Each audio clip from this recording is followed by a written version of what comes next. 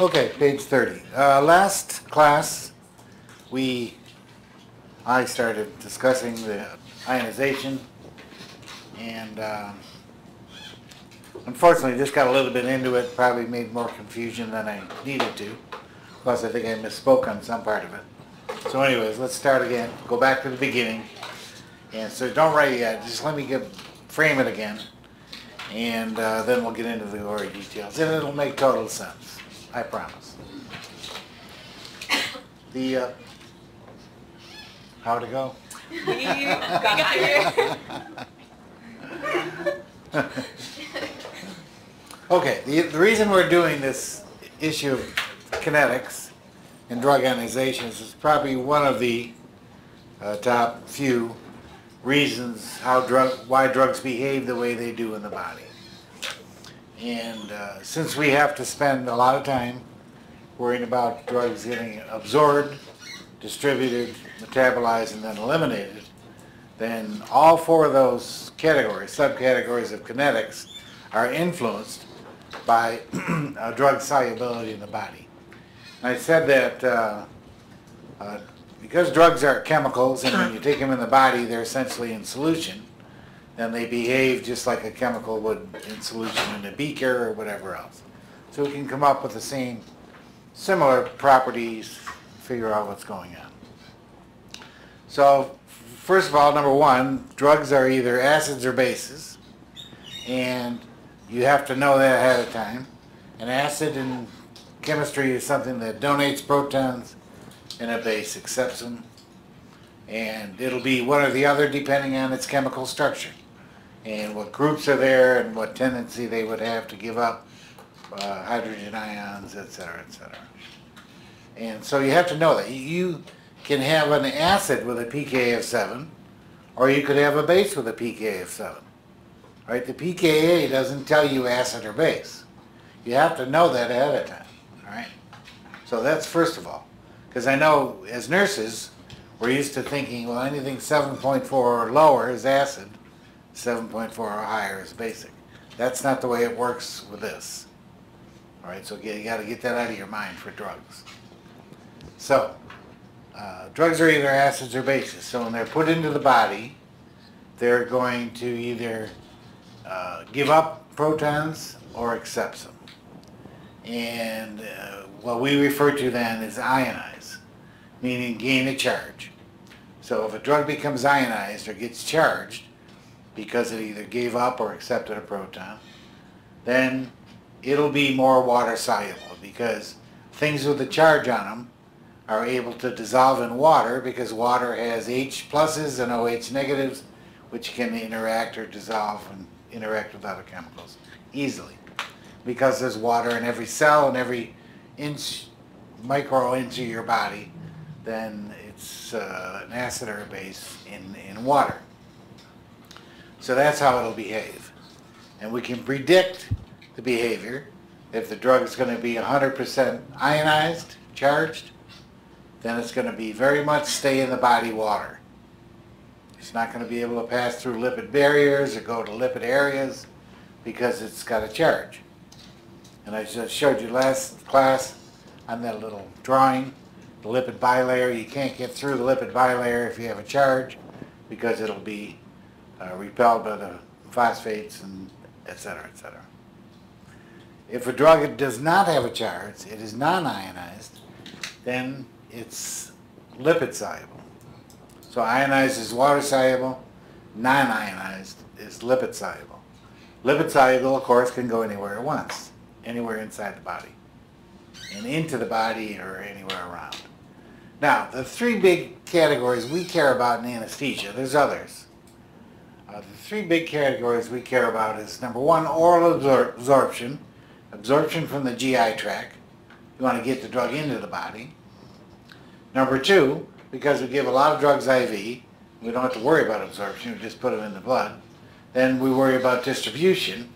And the two big areas that we worry about anesthesia-wise are, of course, into the brain, from the blood into the brain, because of the blood-brain barrier, and the placental transfer, past the placental barrier.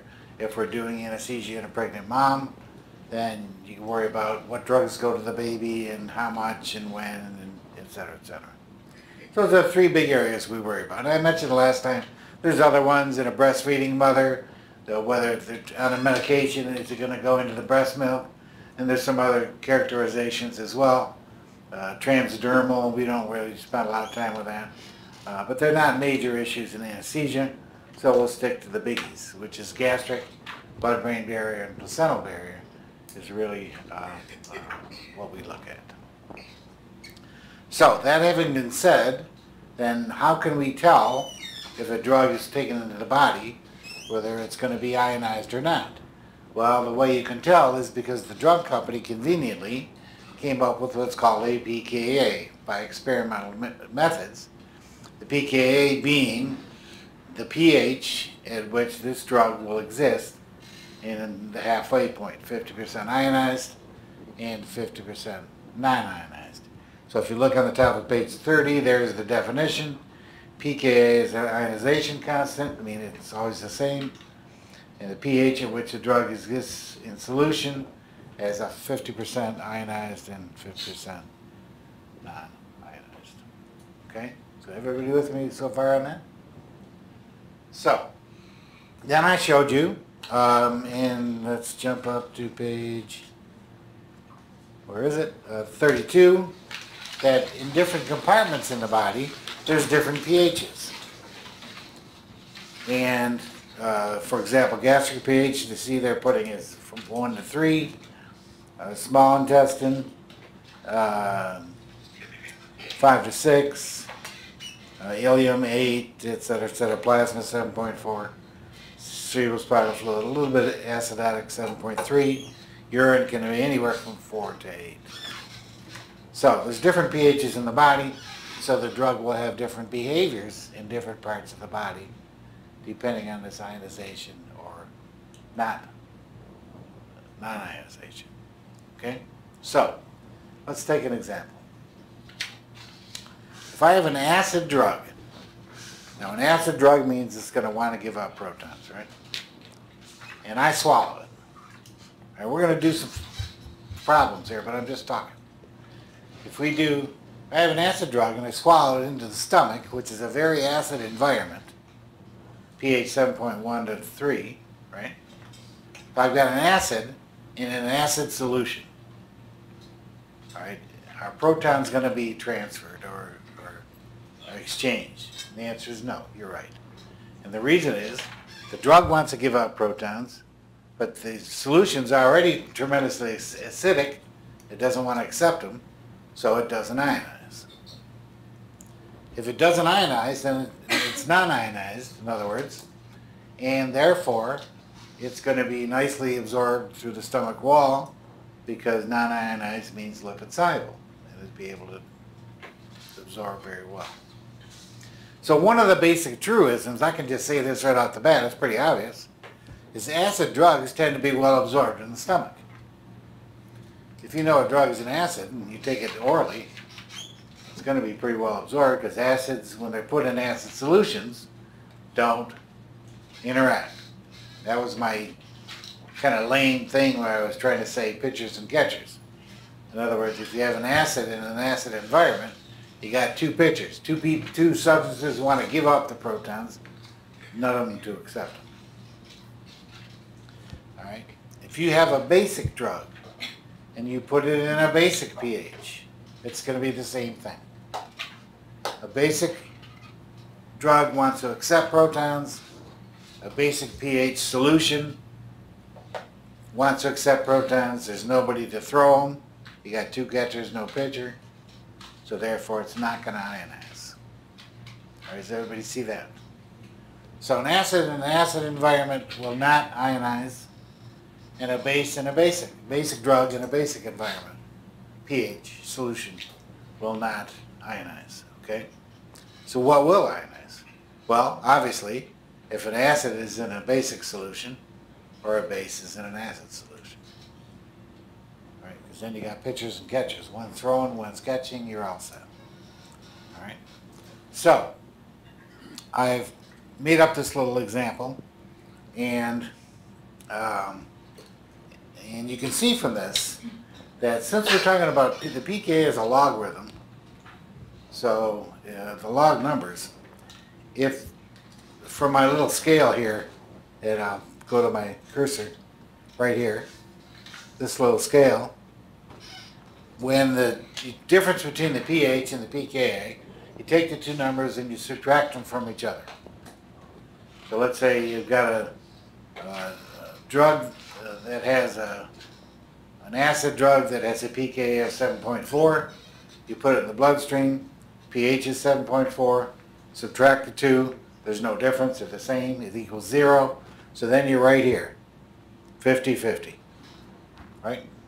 That's the definition of pKa. pH is which is 50-50.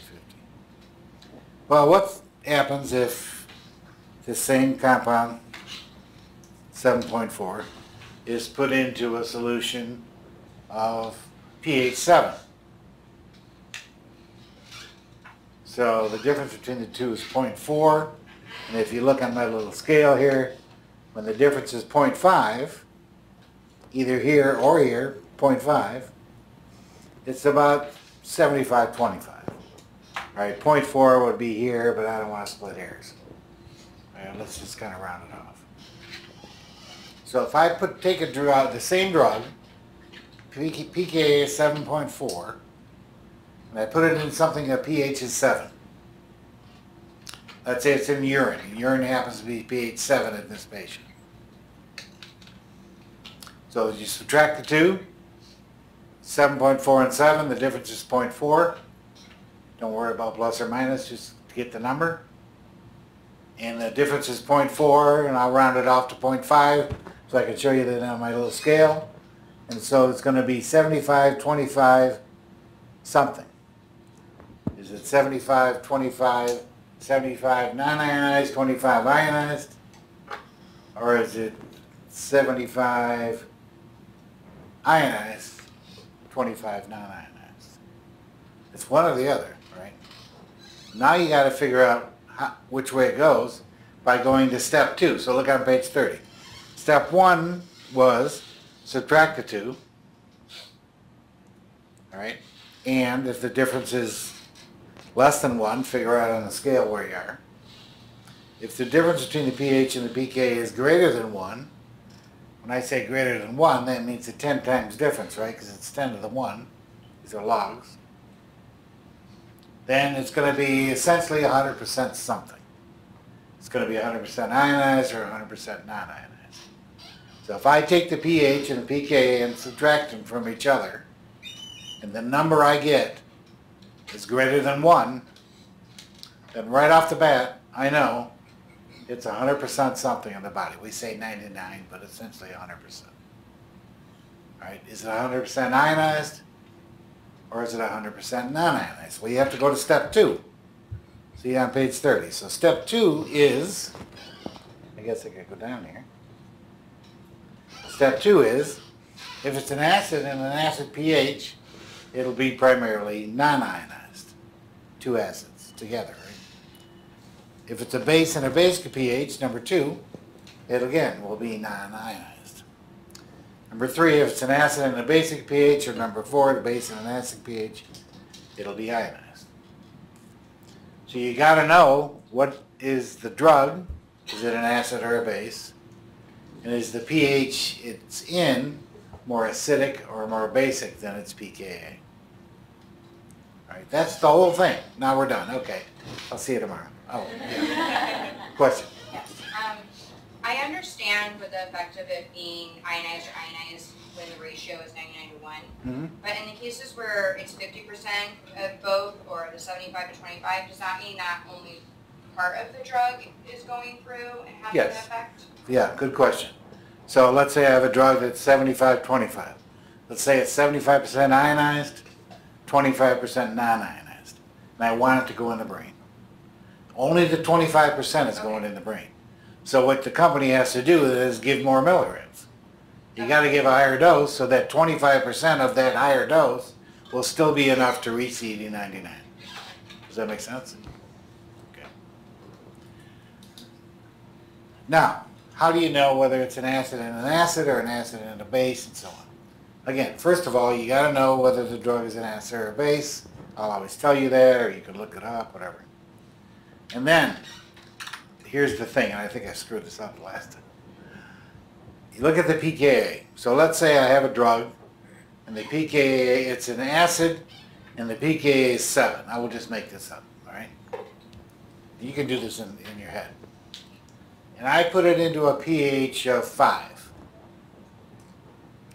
So, if the pKa is 7, what I'm really saying is, when it's in a pH of 7, it's 50-50. Right? That's the definition of pKa. But I'm telling you it's in a pH of 5. So it's a much different pH. Let's subtract it. Acid drug pKa of 7, it's in a pH of 5. The pH is lower than the pKa, so therefore it's in a more acidic solution. All right? Let's say I take that same drug, and it's real easy. If it's lower, it's acidic. If it's higher, it's basic. That's what I'm getting at. So let's say I take the same drug, acid, and I put it into a pH of 7.1, and its pKa is 7. All right? It's an acid now in a more basic pH because the pH is higher than the pKa. 7.1 is higher than 7. Does that make sense? Now, you can say to yourself, well, 7.1 is not basic. If I have a patient 7.1 and then I am in critical care, I'm thinking they're acidotic and I want to give bicarb or something, right? But that's not, this is different with the drugs. All right, question? If it's a 0.1 difference, would you consider it because it's close to 0, it would be about 50-50? Yeah, it's probably 55-45, 60-40. You know, it's not, it's going to be a fraction. It's going to be a little bit off. So you just kind of round? Yeah, you kind of round it off. All right, it's not exact anyways. So, okay, well, that's it. Let's do some problems. Drug A, I'm on the bottom of page 30. These little boxes, I just made these problems up, okay? Drug A is an acid compound, excuse me, with a pKa of 7.1. It's put into an acid environment pH 6. So let's say it's somewhere in the early part of the intestine. Maybe it's a pH 6. All right, so let's figure it out. Is this going to be absorbed or not from the stomach? That's what I want to know. All right, you tell me. So here it is. It's a pKa 7.1, step 1, in this little box on the bottom of page 30. Step 1 is subtract the two numbers. The difference between 7.1 and 6 is 1.1, right? Well, now I know the difference between these two is 1.1. So when the difference is greater than 1, which it is, it's going to be 100% something. It's either going to be 100% ionized or it's going to be 100% non-ionized. All right? Let's go to step 2.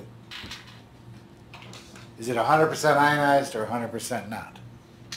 Well, it's an acid drug in a more acid environment. How do I know that? Well, you have to be told it's an acid drug, first of all. And because the pKa is 7.1, you put it into 6, it's more acid than 7.1. So it's an acid in an acid environment. 2 pitchers, no catcher. It's not going to ionize, so it's going to be 100% non-ionized. Therefore, it's going to pass anywhere it wants to because it's totally lipid soluble. All right? See that? All right, let's go to the next page and do some more. This is so much fun. Page 31, the top box.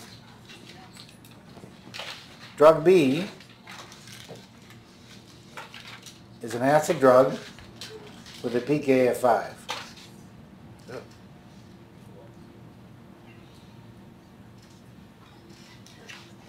Get it on the camera here. Acid drug with a pKa of 5. You give it IV, pH 7.4. Basically is what this is. Alright, where's the drug going to go when you give it IV? Well, let's take a look. If you subtract the two, set 5 and 7.4, the difference is 2.4, so it's a big difference, right? It's 10 to the 2.4, so hundreds of times more one form than the other. And it's an acid in a more basic pH. How do I know that? pH 7.4 is higher than pKa 5. 7.4 is higher than 5. Because it's an acid in a more basic pH, it'll ionize. So it'll be 100% ionized in the blood. Right. Everybody with me? Is this going to have CNS effects?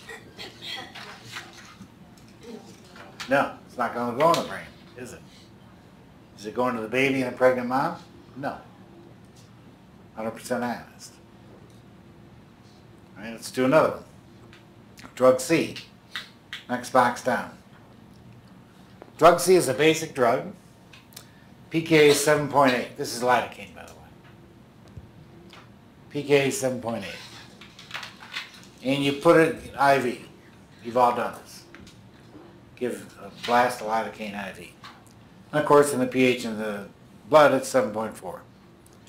So the question is, where's it going to go? Is lidocaine going to have CNS effects? Let's see. 7.8 minus 7.4, the difference between the two is 0.4, right? Well, I could really pretty much stop there. All I have to know is if it's less than 1 difference, some part of it's going to be ionized and some part of it's going to be non-ionized, right? So is it going to have CNS effects? Sure. What's the main side effect of too much lidocaine? Seizures. Well, it must be getting in the brain if it's making seizures, right? Let's do it anyway.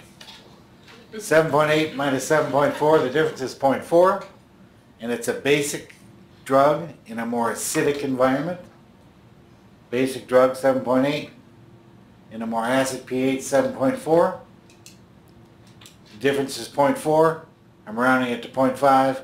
So we'll say it's 75% ionized, 25% non-ionized. There's your example for your question.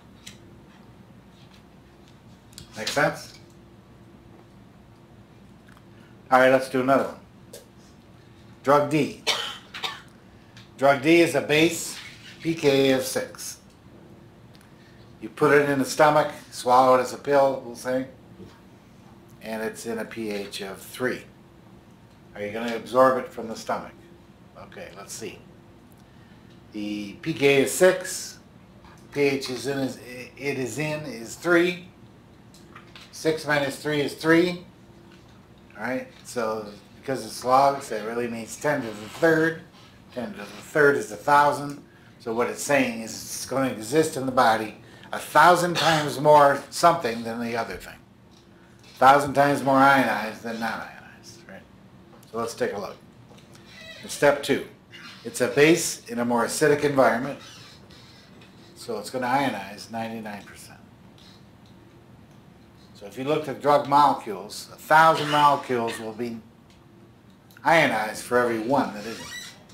So that's pretty much essentially 100% ionized. So that's what the books say, right?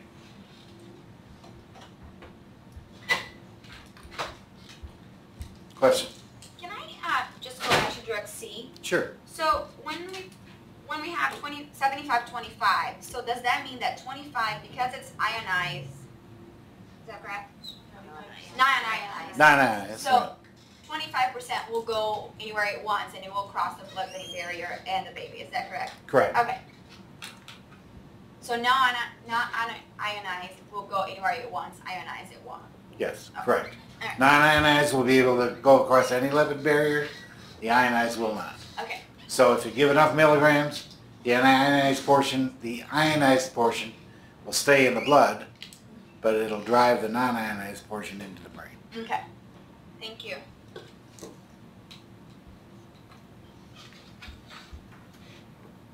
All right, want to do another one? One more? Let's do drug D, but this time we'll pretend it's an acid. So we'll say drug D is an acid with a pKa of 6. You swallow it as a pill, pH 3. Are you going to absorb it in the stomach? Well, 6 minus 3 is 3, so the difference is greater than 1. It's 100% something. In this case, it's an acid in a more acid pH, therefore it's going to be non-ionized. So yes, sir, you're going to absorb it very well in the stomach.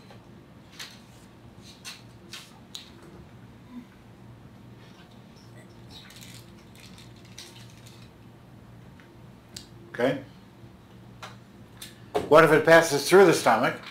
Now the stomach's job in a human being is to be a really nasty environment. Churn, acids, enzymes, break things up.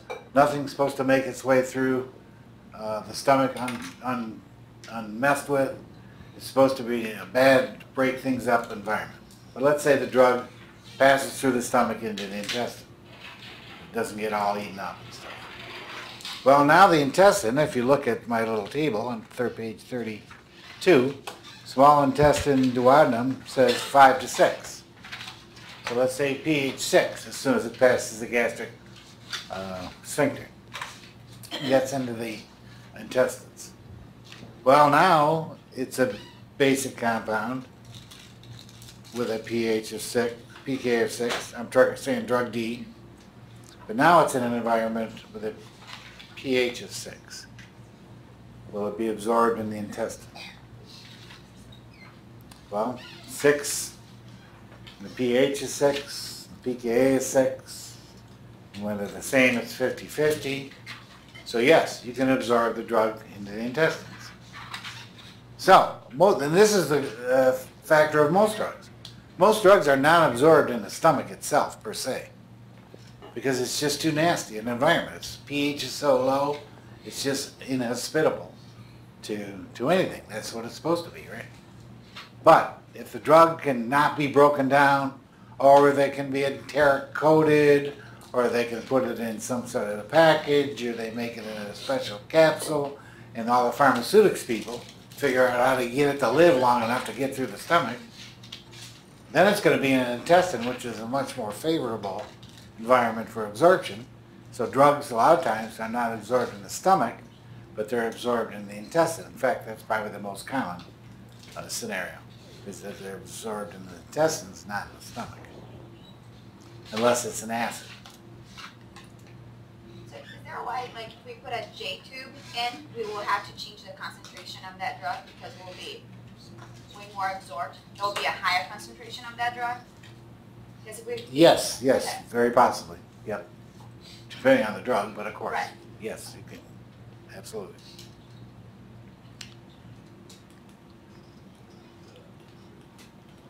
Okay. Does that kind of make some sense? Let me say just a couple of just standard things that you don't have to write down or anything. And can be obvious. First of all, if a drug's an acid, it's pretty much be absorbed in the stomach. It's not going to be a problem, all right? Because acids are in an acid environment, they're going to be non-ionized. That means they're lipid soluble. That means you can absorb in the stomach. So acid drugs are pretty well absorbed orally. Basic drugs are not, unless you can get them, formulate them somehow, package them so they can be in a pill, and they can get through the stomach into the intestine, and then they can be absorbed. Certainly acid drugs are easier to absorb orally than basic drugs, all right? Now, let's take my other example. Let's take drug D. Now I'm going to show you a trick. Let's take drug D and we'll make it an acid. Just pretend. We'll make a new problem. So we'll say drug D is an acid with a pKa of 6, and it's in an environment of 3. That's the stomach. Is it going to be absorbed? Question. So, 6 minus 3 is 3. It's greater than 1. That means 100% something. It's an acid in an acid environment. So yes, it'll be well absorbed. Everybody with me on that? Is it going to have CNS effects? Now wait, because we got to start all over again. Because now the drug's in a different pH, right? It's still an acid. Its pKa never changes, that's a constant. pKa is 6. But once you absorb it into the bloodstream, now it's in a pH of 7.4, not the stomach pH. All right, so you got an acid, pKa is 6, and it's in a pH, blood pH is 7.4. What's the difference? Well, 6 and 7.4, the difference is 1.4, so it's essentially 100% something, and 100% what? Well, it's an acid, and the pH is higher than its pKa, so it's an acid and a basic pH, so it's 100% ionized. So there is no CNS effects. So if I take this pill, yeah, I can get it into the body, okay, but I can't get it into the brain. Now, a lot of drugs, who cares? This doesn't have, if you're not trying to get it to the brain, then what's the difference?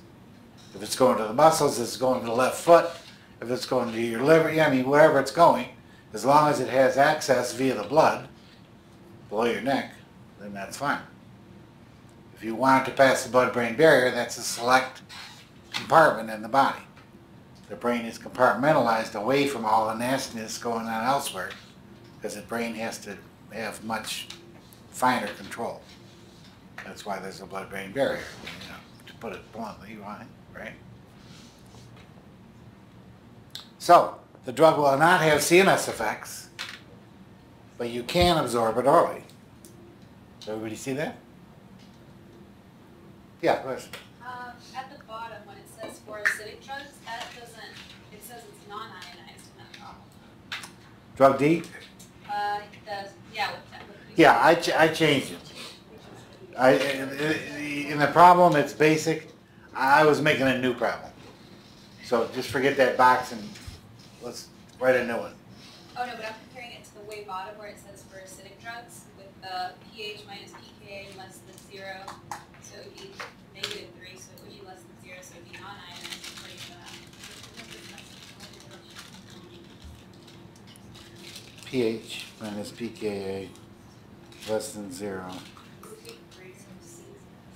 You can use 0, like the absolute value 0, not like Yeah, you have to use the absolute value. point decimals versus. Okay, does that make sense? Or just kind of... Now, as I mentioned, this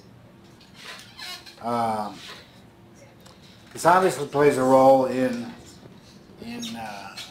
absorption through the stomach, because you got to be lipid soluble to absorb through the stomach or intestines, you know, rectally, anywhere in the intestine, etc. It'll make a difference through CNS effects, and it'll make a difference through placental transfer of drugs. Those are the 3 big areas we worry about as far as distribution. So absorption is one thing, but once you get it in the blood, you got to start all over from scratch and figure out a new calculation. Where will it go once it's in the blood? It's the example I gave you the last class, the muscle relaxants. Muscle relaxants are always 100% water soluble. They're an exception because of a chemical quirk. We'll learn about it next semester. So just take my word for it, they're always 100% water soluble. You can't swallow them orally, you can give them IV, they work fine. They're 100% what? Ionized. Water soluble. Now, if I give rocuronium orally, it doesn't work. I give it IV, it works fine. You've done it a million times. Why? Because once it's in the blood, even though it's water soluble, the blood can carry it to the muscles. The receptors are on the surface of the muscle. They don't have to pass through any kind of lipid barrier. They attach to the receptor, you get paralyzed, live happily ever after. And the muscle relaxants don't have CNS effects. But even though they're in the blood, they can't pass the blood-brain barrier or placental barrier. They don't have fetal effects as well. Okay? So hopefully this will make a little bit more sense. It has to do with drug distribution. Now, metabolism, and I want to talk about this for a second next. And so let's go to page 36. Page 36. This is a drawing I took out of the New England Journal of Medicine. They have a great artist. They have lots of great drawings.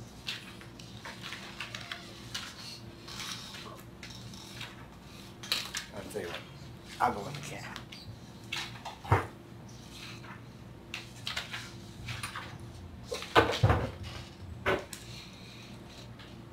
This is page 36.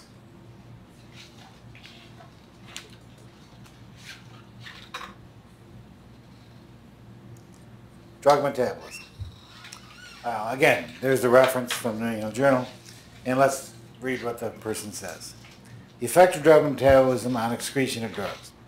Lipophilic, meaning philic means like, lipid soluble is also referred to as lipophilic. Fat soluble drugs are metabolized to form a relatively more hydrophilic or water soluble metabolite. So as I alluded to in class last Friday, probably the biggest thing the liver does when it's presented with a drug is it tries to figure out what kind of chemical reaction can I do to make this drug more water soluble. Because then when it gets to the kidney, it'll be peed out. And that's what they're trying to show here. This is a lipophilic drug. I'm circling on the top here. And it goes to the liver, gets metabolized.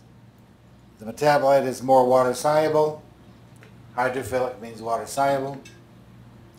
It goes to the kidney and it gets excreted because it can't be reabsorbed through the kidney distal tubule membrane because it's a lipid membrane. All right? They're showing you the opposite thing. Let's say I have a lipid soluble drug and it doesn't get metabolized, it just goes to the kidneys and the drug is retained because it gets reabsorbed through the distal tubule back into the bloodstream and it just keeps cycling around.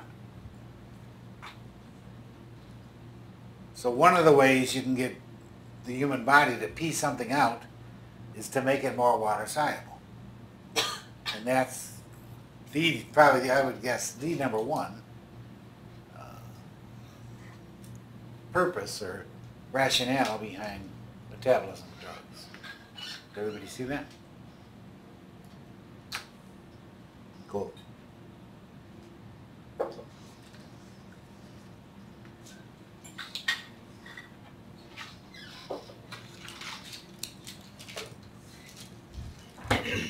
So that is touching a little bit on drug absorption, distribution, metabolism, and elimination. They all are influenced by pH, pKa, solubility, lipid and water solubility. Does that make sense?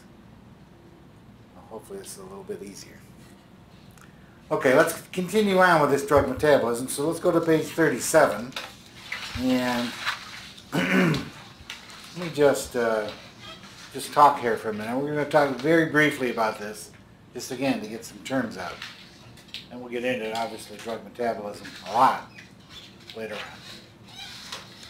All right, most drugs are metabolized in the liver. I think it's safe to say.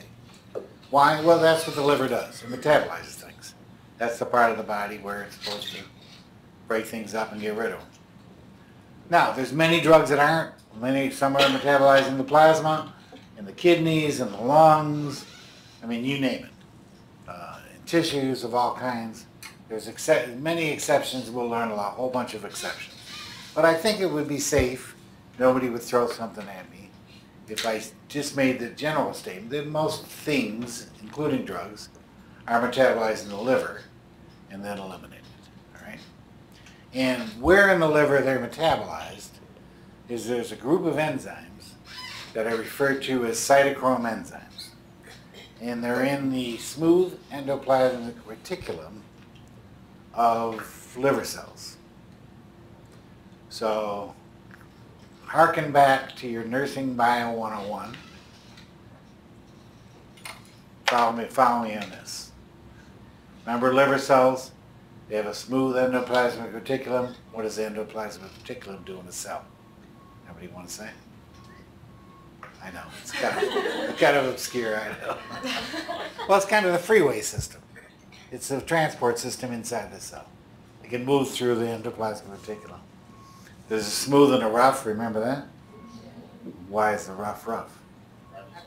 Ribosomes. It's studied with ribosomes, which protein synthesis, that's what makes enzymes and proteins, and therefore they're right on the endoplasmic reticulum. In other words, they're next to the freeway, so they can just hop on the freeway and go off into the body somewhere, right?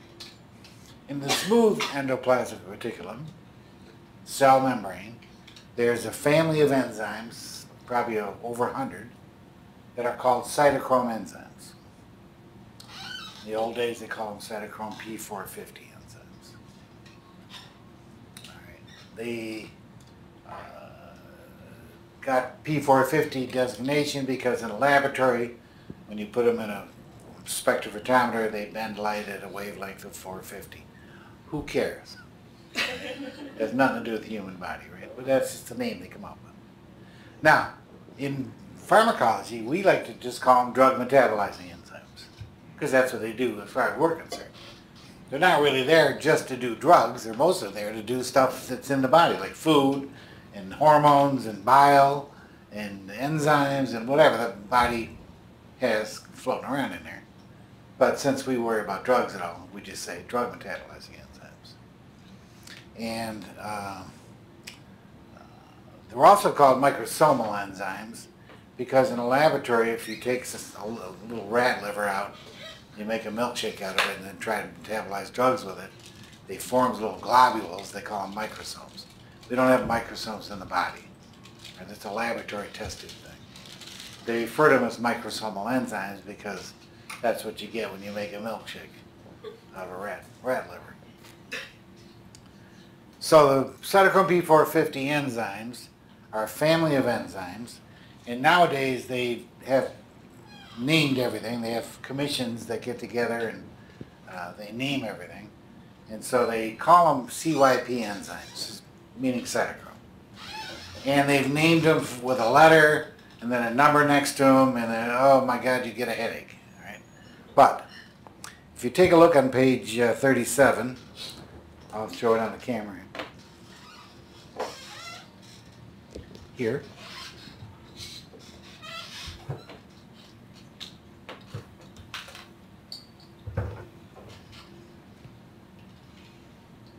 Then you'll see this little pie chart. They're showing some of the different ones, and you can have, this is 2B6, 2C8, 2C9, 2E1. So they need, the different enzymes, 100 and something enzymes. They give them a letter designation, and then they give them a little number next to it. There's a E1 and E2 and E3 and E4. Nobody cares. I couldn't care less. All right, but what we're going to do is we're going to get into the anesthetic drugs, and they're going to say, or you're going to look at a package insert, and it's going to say, this drug is metabolized in the liver by CYP2E6. And you go, oh, that's kind of interesting. Where's the closest Starbucks? I need a cup of coffee. It's kind of nice to know, and that's fine, but so what, So this is showing you that, look at this, percent of total intestinal P. So there's P450 in the intestinal wall too, but this is hepatic. And all the different types and subtypes and so on. And we're not going to worry about that at this point, other than I just want you to get the term. Now, by agreement, in pharmacology, we break all drug metabolism into what we call two phases. Phase 1, I have this on the bottom of page 37. I wrote it down for you. Phase 1 is either an oxidation, reduction, or hydrolysis reaction. So if the compound goes in the liver and it undergoes either oxidation or reduction, which is probably the most common reactions in chemistry, or it's hydrolyzed. A lot of our drugs are hydrolyzed in the plasma, and we're going to learn that. Then we call it a phase 1 reaction. This drug is metabolized, drug A is metabolized in the liver via a phase 1 reaction, comes up with a such and such metabolite, which is peed out in the kidneys. That's what every package insert is going to tell you. All right? Phase 2 are called conjugation or synthesis. Synthesis doesn't happen really for any extent purposes. They just throw it in there. Really, they're conjugation reactions. And what a conjugation reaction is this. Sometimes it's just too much work to break the molecule apart. It's going to cost too much energy. The body's always looking to conserve energy, and it's going to, they have lots of big benzene rings, and it's going to take a lot of energy to do it. So the body will say this. It'll take glucose in the acid form. It's called glucuronic acid. It's just the acid form of glucose. There's sulfonic acid and a few others too, but mostly glucose. Why? Well, glucose is in every cell. It's easy to get. It's not a hard thing to come by in the body, right? And in the acid form, it's totally 100% water soluble. So it'll say, okay, I'll just stick a glucose molecule on this drug, and you'll pee out the glucose, and the drug will be dragged along with it. That's called conjugation. You make a new compound, and the compound then is more water soluble because the glucose is sticking on the end of it, and you can pee out the glucose, and you drag the drug with it. So your little package insert, or you're going to learn when we do opiates, they'll say morphine is metabolized in the liver and excreted as a glucuronide conjugate in the kidneys. That's what the literature is saying. Meaning you'll make a metabolite out of it, the liver will stick glucose on the metabolite, pee it out, done. Didn't have to burn a lot of energy. That's the lingo that they'll use. And we'll get into more of this at a later date. Okay. Anybody have any questions about any of that? Anything about the pK and pH? We're going to keep using it. I just want you to get the big picture. And again, this is one of my 4 introductory topics. And so just kind of get it in front of you, and then we'll kind of start using it, use the terminology a little bit more, and see how it plays out. Okay? All right, let's take a break. Okay, anybody have any questions about pK and pH? Again, please ask me. I know it's a kind of an odd concept. Maybe what I'll do tomorrow is I'll bring some problems in, and we can do a couple of problems together, and we'll see how it goes.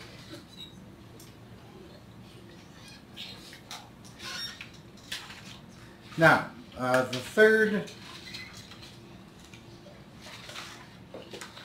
the next thing I want to talk about is I mentioned a little bit about metabolism, and so let's take it where I left off. So let's see what I wrote here. Oh, sorry.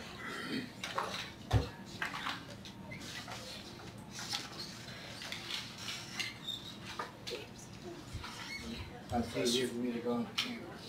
Okay. This is page 38. Page 38. I've already mentioned this, so let's just see what I wrote. Drug metabolism. Hepatic metabolism of drugs occurs in a smooth endoplasmic reticulum of liver into some in the cytosol. By family of enzymes known alternatively as DMEs, as the pharmacologists call them, drug metabolizing enzymes. CYP, some call them mixed function oxidase enzymes, cytochrome oxidase, etc. So that's what drugs are metabolized. And they're broken down into either phase 1 or phase 2, being oxidation, conjugation, reduction, or hydrolysis. Okay? Now, finally, I want to get a couple terms, 3 terms, having to do with metabolism in front of you. And the first 2 are called enzyme induction or enzyme inhibition. So let me just, and this is real simple, all right? The liver will be able to adapt its function up or down depending on how much load is put on it. If you're constantly having to metabolize something the liver will say, well, maybe I better make some more enzymes to compensate for this extra work, metabolism. And that's called enzyme induction. Induction means make more or increase. And there are several, in fact dozens of drugs that are enzyme-inducing agents in the liver, and they increase the drug metabolizing capabilities of the liver. The other way around, very simple. You can have some compounds that are enzyme inhibitors, and they go to the liver and make the liver hepatic enzyme rate less. They inhibit drug metabolizing enzymes. Therefore, drugs are not going to be metabolized as well. So you can have enzyme induction up or enzyme inhibition, which is down, right? Very similar to up and down regulation with the receptors. Remember the terms I did last week. It's the same concept, it's just a different population. Up and down regulation refers to drug receptors. Enzyme induction and inhibition refers to liver enzymes. So you're referring to different proteins, concept's the same. So, for example, well, you're going to hear this, you're going to live this. Somebody's an alcoholic. They tend to have tremendous enzyme induction because the constant alcohol load on the liver and the other things they do tends to make the liver enzymes higher. Now, if I put an enzyme-induced patient to sleep, what do you think it's going to do clinically to my day at work? It's going to require a higher dose and probably faster, more often. I'm going to have to keep giving over and over because they're going to metabolize everything so much faster. Now, it's not going to be true of every drug because if the drug isn't metabolized in the liver, it's not going to matter, right? But if the drug is, which most drugs are, liver metabolized, then an enzyme-induced patient is going to require more frequent dosing and higher doses. Conversely, an enzyme-inhibited patient, if I give them the usual dose of a drug, what's going to happen in them? There's a possibility for toxicity, the drug is going to last longer, you're going to get an exaggerated effect because the company came up with a dose relying on a certain amount of metabolism, and that metabolism isn't going to be there. So they're going to end up with a higher blood level, and they're going to have possibly an exaggerated effect. Okay? So those are the first. I said there's three terms, the first terms. So let's take a look. I got a picture of this. Drawing of this. All right. Again, this is from the New England Journal. This is on page, I don't have a number. 39, thank you. Page 39. What this has to do with is, did you ever hear the story about grapefruit juice being an enzyme inhibitor, changing the drugs? And it's true. And this is a drawing of that.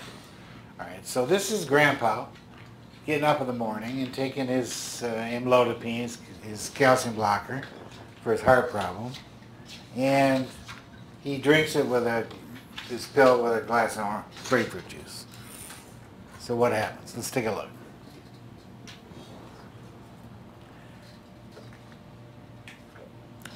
Normally, this is phlodipine. So, this is the normal dose. See where I'm pointing?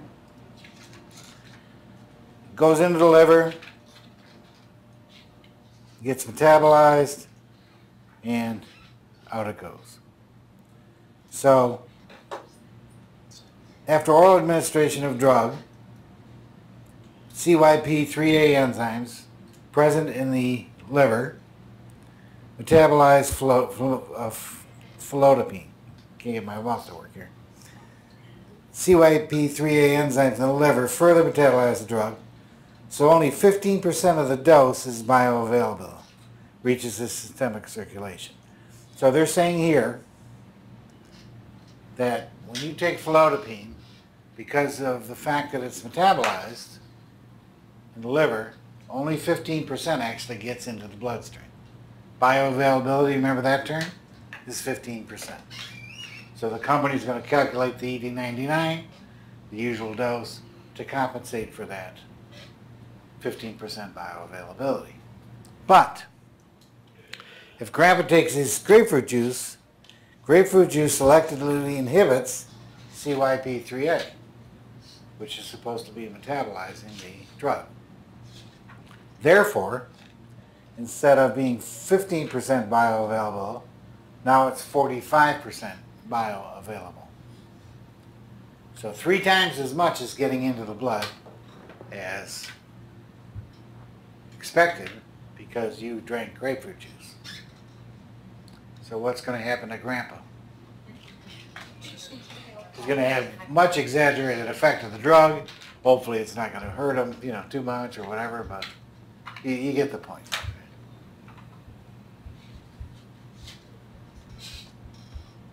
Now, the term for this, it's right here, it's called first pass metabolism. First pass metabolism. What it means is this.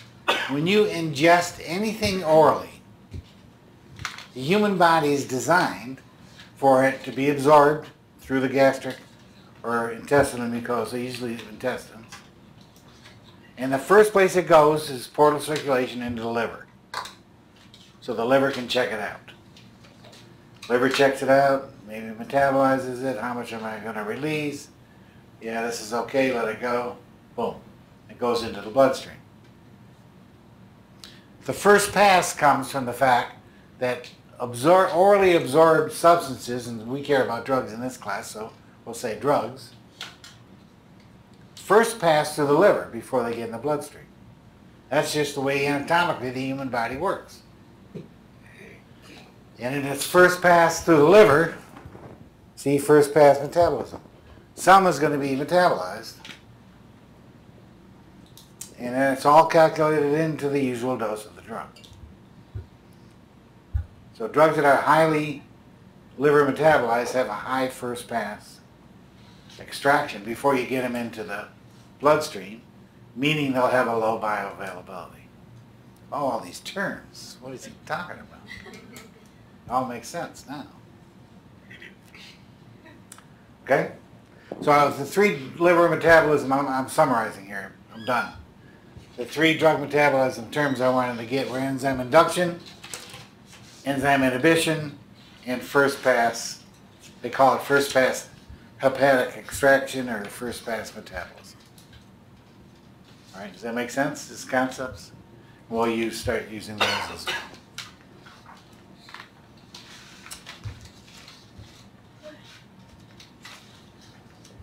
Wearing you out, isn't it?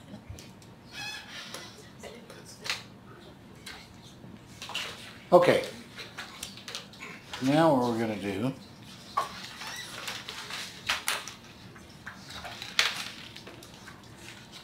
is we're going to go to page 50.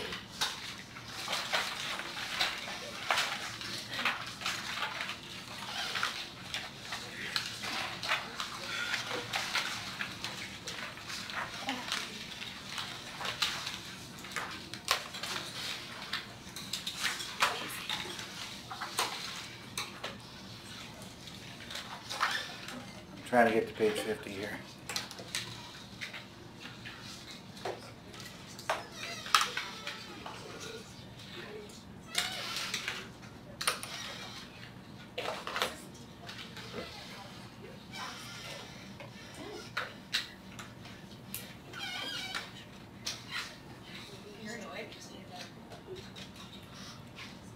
Okay, here it is. Oop. Stop.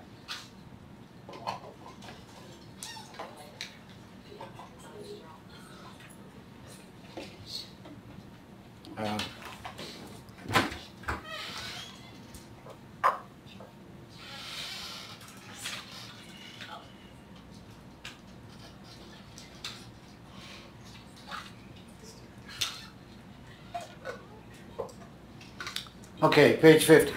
Now, introductory topic number 3. We're going to get off of this drug ionization thing, and we're going to go to the next topic.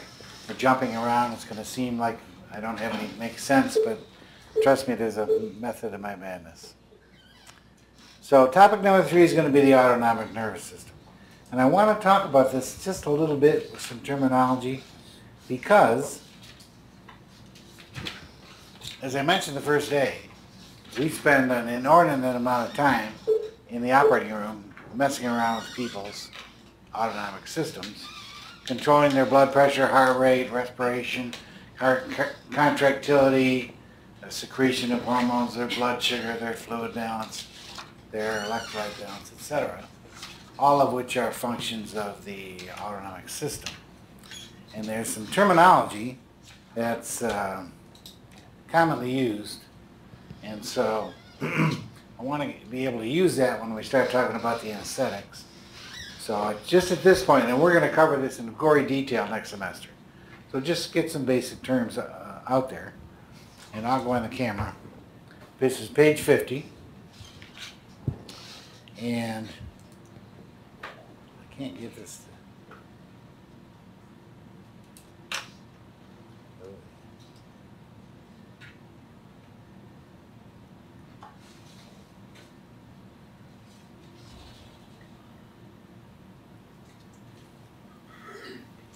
Oh, guess what? I got it. All right, I'm going to give you a color one. I finally got it. Page 50. Now, let me just talk. Don't worry about anything now. The autonomic system is devised to, or designed to control the internal environment of the body without you having to think about it. Whether you're asleep, you're awake, whatever. Your blood pressure, your heart rate, and everything was controlled. And you adapt to your environment and what's going on, how cold it is in the room, what's your posture, you're standing up, laying down, what kind of stresses are being put on the body at this time. So you have the exquisite ability to adapt to keep you in an even keel, homeostatic, despite what's going on outside. One of the main ways we do that is by changing autonomic function. And the autonomic nervous system, of course, you had this a million times in previous nursing classes, etc.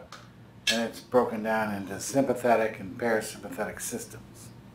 In general, the sympathetic tends to be inhibitory, parasympathetic tends to be excitatory, except in the heart, cardiovascular, it's the opposite. And some areas of the body only have one or the other. We're going to learn all this next semester. We're going to learn every tissue in the body and what kind of receptor and nervous system is there. But just for an example, the blood vessels in the body, there is no parasympathetic control of blood vessel. It's all sympathetic. So either how vasoconstricted or dilated you are is all a function of the sympathetic system. On the other side of the coin, there are certain areas of the body that are strictly parasympathetic, depending on the tone, how vagal that particular part of the body has to be. So there's exceptions and so on and so forth.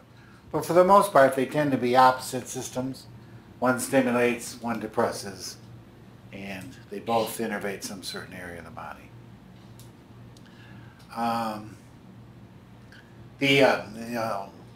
Early classes that I took, they always talked about the fight or flight system. Remember that? I still don't know what the hell they're talking about.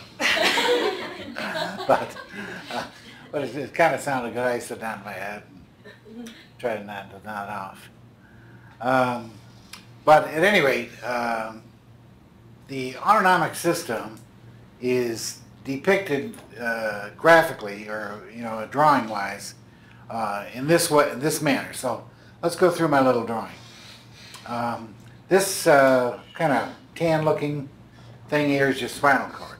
So what I'm trying to show is that there's an autonomic center in the brain stem of in the brain, sympathetic and parasympathetic, and the innervation, sympathetic-wise, comes out of the brain into the spinal cord, and then goes out into the various tissues.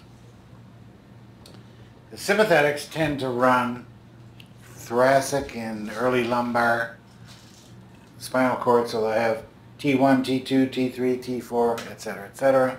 They have sympathetic nerves come out. You're going to memorize them all for somebody, not me, because you got to learn them for do spinals and epidurals and all that kind of stuff.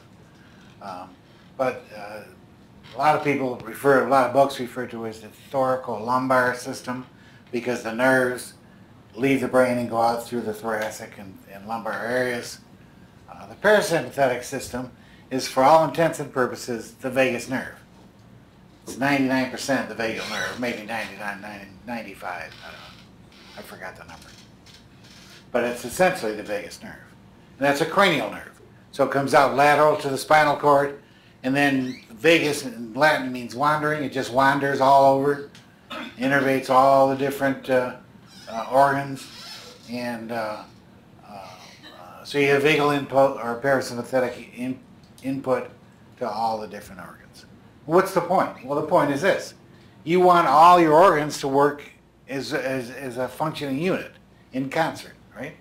If I'm working stressful, if I'm at the gym and I'm jogging and running on a treadmill, I want everything to do the same thing. I want my heart rate to go up. I want the heart to pump more blood. I want more blood to get to the tissues, so I don't need to dilate certain areas of the muscle. I want my blood sugar to go up so I have more energy. I want to burn more fat because fat's a great source of energy. You want all these things to happen at the same time. So all the different parts of your body have got to get the same message at the same time. And the way the body communicates to itself is via the autonomic system. So everything's working as one, hopefully, copacetic unit, and all working towards the same goal. When you're sleeping, then everything can slow down. You can tell the liver and the kidneys and take it easy, you breathe slower, blood pressure can relax, and so on and so forth. So the point is, the autonomic system controls the internal environment of your body, and the reason why there's nerves that communicate to each area is because you want all the same, your kidneys, your liver, your pancreas, your thyroid, your heart, your lungs, to get the same message at the same time. So they all know what the other parts are doing, and you can all work to maintain a healthy environment for the body. Does that make sense? So the way we draw this out is, well, here's parasympathetics at the top and sympathetics at the bottom. Pointing with my pen, which doesn't help, does it? So the parasympathetic, as I said, is primarily the vagus nerve. There's a little bit of hypoglossal, some to your larynx, in fact, when you're studying the airway. And there's some in the sacral area, rectal area, there's some parasympathetic. You learn about that when you do caudal blocks or epidurals for labor. But for the most part, it's the vagus nerve. So what happens is, the vagus nerve comes out, it's a cranial nerve, lateral to the spinal cord, and then out in the body somewhere, it synapses at what we call a ganglia. So there's a parasympathetic ganglia. This is what this circle is showing here. All right. What's a ganglia? Everybody remember? Anatomy 101 or Physiology 101? With the nucleus. All right. It's a collection of nerve cell bodies outside the CNS. And it's brain tissue in your periphery, basically. Say it in another word, right? It's nerve tissue, collection of nerves, cell bodies, outside the brain. It's off in the periphery. And you got a celiac ganglia, and you got all over different ganglia in the body. So you have a nerve entering the ganglia, and then you have a postganglionic nerve leaving the ganglia. So what does the ganglia do? Why is it there? Well, what it does is it's kind of an integration point or amplification point. I can have one nerve, one little tiny fiber leaving the spinal cord, going into the ganglia, and I could have 1,000 nerves coming out of the ganglia, and they all get the same message. And now I have 1,000 nerves going to all these different organs with this message of whatever the message is, and all I had to do was send it into the ganglia with one nerve. So it's an amplification point or an integration point, whatever word you want to use, for sending messages around the body. If you didn't have ganglia, then you'd have to send 1,000 nerves out of the brain into the periphery, and your head would have to be the size of that Jack-in-the-Box guy that in the commercials. Remember that big head? Because you'd have so many nerves having to come out of your brain. This way you can have a normal-sized head and wear a hat and everything. So that's what the ganglia do. There's a parasympathetic ganglia, and there are sympathetic ganglia. The postganglionic nerves, I've shown one here, but there could be anywhere, 10, 100, 1,000, go off, and they go off to whatever tissue they're going to. The heart, the lungs, the pancreas, the thyroid, whatever. That's in purple here. They call it the effector organ. So what organ are you sending the nerve to? Where do you want to get the message? All right. And there's a synapse, etc., when the nerve finally gets to the organ. All right. All message transfer in the human body is neurochemical transmission, right? So you got a nerve sending a message and a chemical involved as well, sending the message. All right. Now, in parasympathetic nerves, we call this ganglion, we call it preganglionic nerve. The preganglionic nerve squirts the chemical acetylcholine. I have it right here. See the blue circle, ACH in there? Acetylcholine. So the neurotransmitter at presynaptic parasympathetic ganglia is acetylcholine.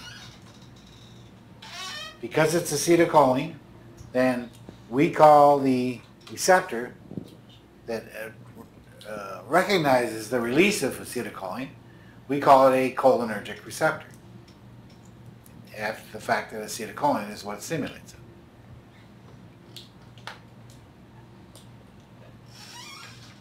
All right, makes sense? On the sympathetic side on the bottom here, the neurotransmitter at the preganglionic sympathetic nerves is, you can see from my little drawing, acetylcholine. And the receptor that it attracts, this is a little blue pill looking thing, that's supposed to be the receptor. The receptor that recognizes the release of acetylcholine is called a cholinergic receptor. And in fact, there are two, I'm going off on a tangent here, there are two subtypes of cholinergic receptors. There are nicotinic cholinergic receptors, and there are muscarinic cholinergic receptors. Where did we come up with this term? All right? Well, way back 70 years ago in a laboratory somewhere, and they were doing frog studies, I think it was, the scientist took nicotine, the substance nicotine, and he was dripping it on hearts and noticed that they sped up. So he said there must be some receptor that recognizes nicotine, and to make the long story short, they found out eventually it was an acetylcholine receptor, but they specific to nicotine, so they call them nicotinic receptors. We don't have nicotine in the body usually, right? So it's not like a body thing. It's just that's what they called them because that's what they did in the laboratory. The same is true of muscarine. There's a chemical called muscarine, and when he dripped muscarine in different acetylcholine receptors, they responded, so he decided to refer to them as muscarinic. So now if you look here, I have a point to all this. The ganglionic receptor at both parasympathetic and sympathetic, see my drawing, are what? Nicotinic cholinergic receptors. So the ganglionic receptors are acetylcholine receptors, they're cholinergic receptors, and most specifically, they're nicotinic cholinergic receptors. So let me backtrack. Oh, I love to repeat. On both the parasympathetic and sympathetic nervous system, the nerves that innervate the ganglia, the preganglionic nerves in both systems squirt out acetylcholine. That acetylcholine, of course, has to have a receptor to recognize it. In this case, the receptors in both ganglia, parasympathetic and sympathetic, are cholinergic receptors, and more specifically, nicotinic cholinergic receptors. Right? Everybody with me? Now, postganglionic neuron, that means after the ganglia, sending it out to the tissue in both the parasympathetic and sympathetic, all right? Let's start with the parasympathetic. The postganglionic neuron, the neurotransmitter at the tissue that squirts into the synapse when the nerve synapses with whatever organ or tissue it's going to, is acetylcholine. And the receptor is called a funny cholinergic receptor. But in this case, it's a muscarinic cholinergic receptor.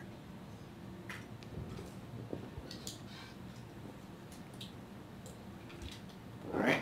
Now, on the sympathetic side, postganglionic sympathetic nerves, when they get to the organ they're going to, squirt out norepinephrine, catecholamines. In this case, I put NE here, little NE, norepinephrine. You can have sympathetic nerves that squirt out epinephrine. There are some in the adrenal medulla. And you can, in very short supply, have them that squirt out dopamine. A little bit in the periphery, they're mostly in the brain. Nonetheless, the main neurotransmitter in sympathetic, postganglionic sympathetic nerves, I'm trying to use these terms so that you get used to hearing them, is norepinephrine. And the receptor that norepinephrine attaches to produce its response is called an adrenergic receptor. I have it right here, adrenergic receptor. See, I wrote it down. They're named after adrenaline. In the old days we used to call epinephrine adrenaline. The Brits still do. In the United States we changed it to epinephrine. But the name stuck and still they're called adrenergic receptors. There's three types of adrenergic receptors, alpha, beta, and dopamine. I don't have that on here. It's more detail than we need. At this point, anyway. Okay, that's it. All right, let's say it one more time. That's the whole picture. All right, there's parasympathetic nerves and sympathetic nerves that go to a tissue. They all have a ganglia, amplification point. Both the parasympathetics and sympathetics have ganglia. The preganglionic neurons in both systems release norepinephrine as their neurotransmitter. The ganglia has nicotinic cholinergic receptors to recognize that release and to continue the message onward to the postganglionic neurons. The postganglionic neurons in the parasympathetic system in turn squirt out acetylcholine. However, they attach to a muscarinic cholinergic receptor, not nicotinic. On the sympathetic side, the sympathetic postganglionic nerves squirt norepinephrine, and the receptors are called adrenergic receptors, alpha, beta, and dopamine. They recognize norepinephrine.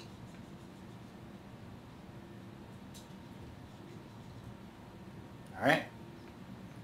Now, let's talk drugs. That's the whole point. You just look at my book, you're going to see a whole chapter referred to as sympathomimetic amines.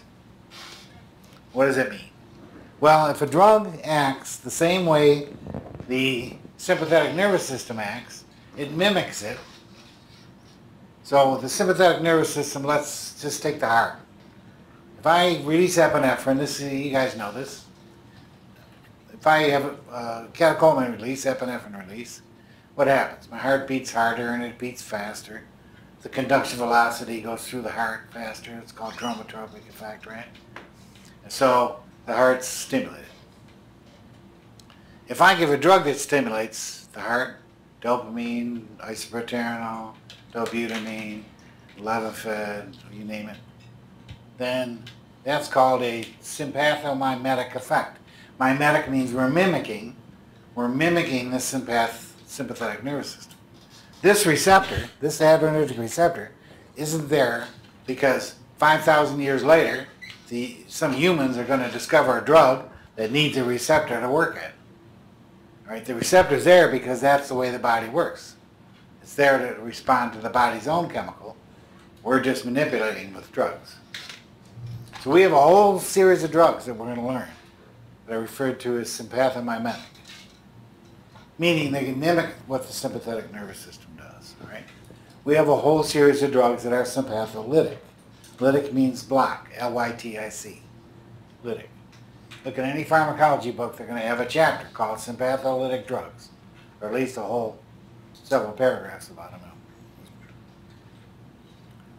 Sympatholytic means block, blocking the sympathetics. All right, and then, of course, on the other side, parasympathomimetic and parasympatholytic also exist, drug-wise.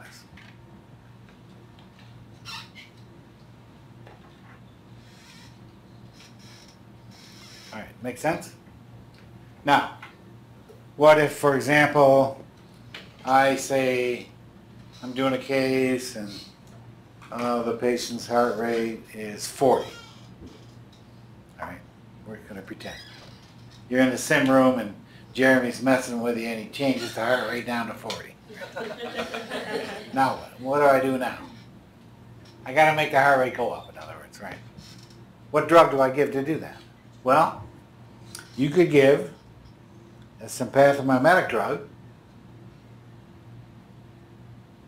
something to stimulate the heart, ephedrine, epinephrine, norepinephrine, dopamine, right? Stimulate the heart. So that would be a sympathomimetic amine, an agonist, attaches the receptor and stimulates it. Or you could give a anticholinergic, muscarinic blocker. What is that? You've given it a million times. Atropine, right. So you can give a drug atropine. Atropine goes to this receptor and blocks the parasympathetic system. It's an antagonist. It just goes on the receptor and sits there and does nothing. But now acetylcholine can't get there, so acetylcholine doesn't affect it. There's no slowing effect anymore. So what happens? You got unopposed sympathetic side and the heart rate goes up. So atropine causes tachycardia.